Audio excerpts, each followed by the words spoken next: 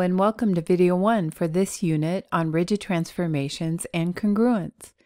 In this video, we're going to focus on rigid transformations. Here are the moves we've learned about so far. Translation.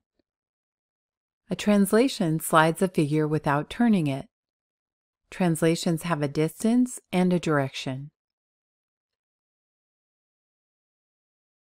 Every point in a figure goes the same distance in the given direction.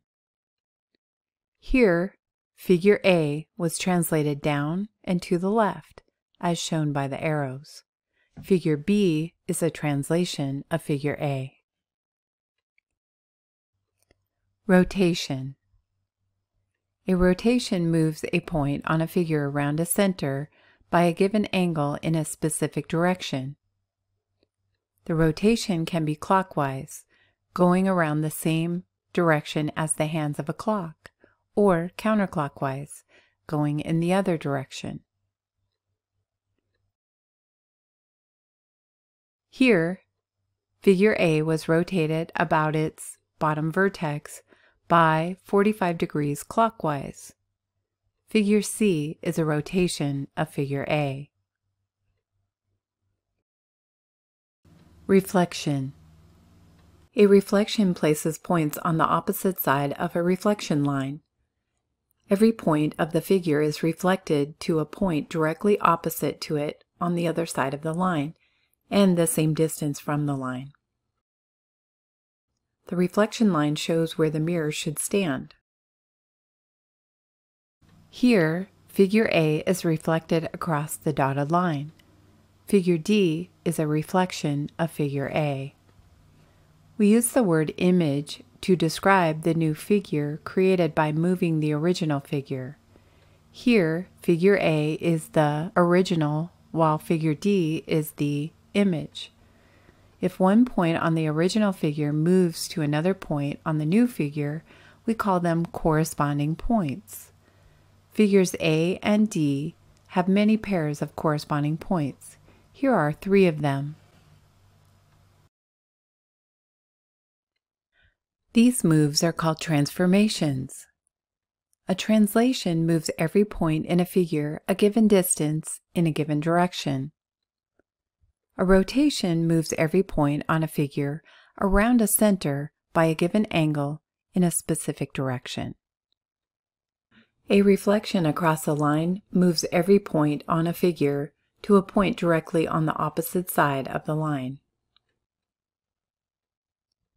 When a figure is on a grid, we can use the grid to describe a transformation.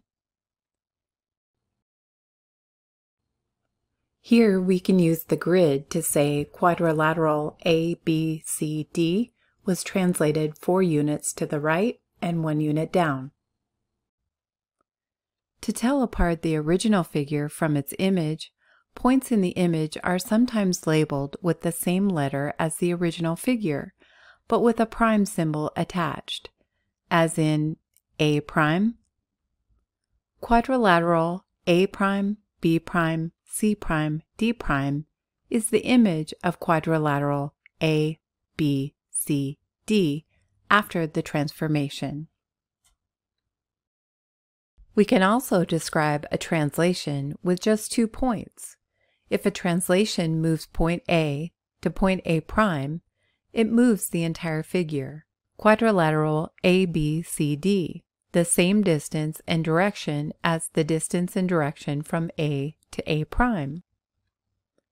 The distance and direction of a translation can be shown by an arrow. If we are working with figures on a coordinate plane, we can use coordinates to describe points on the figures and find patterns in the coordinates of the transformed points. Here is the segment AB. Point A is at the coordinate -4, 1, and point B is at the coordinate 2, 3.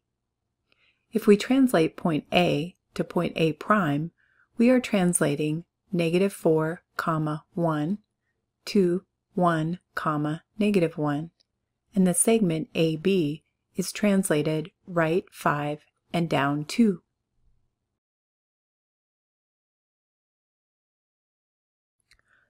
On a coordinate plane, reflecting a point across an axis changes the sign of one coordinate.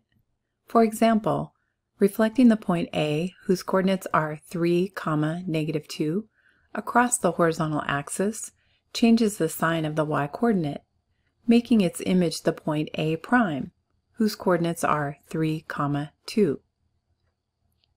Reflecting the point A across the vertical axis changes the sign of the x-coordinate, making the image the point A double prime, whose coordinates are -3, -2.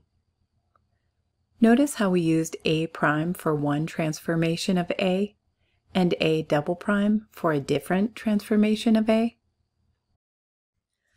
When we do one or more moves in a row, we often call that a sequence of transformations. For example, we can rotate a figure by 90 degrees and then translate the figure up and to the left. One thing to keep in mind about the sequence of transformations is that the order of the transformations can be important. Here is triangle ABC, translated up 2 units and then reflected over the x-axis.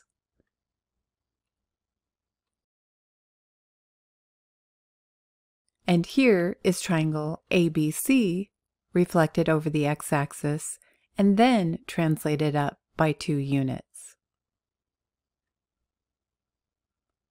Triangle ABC ends up in different places when the transformations are applied in the opposite order.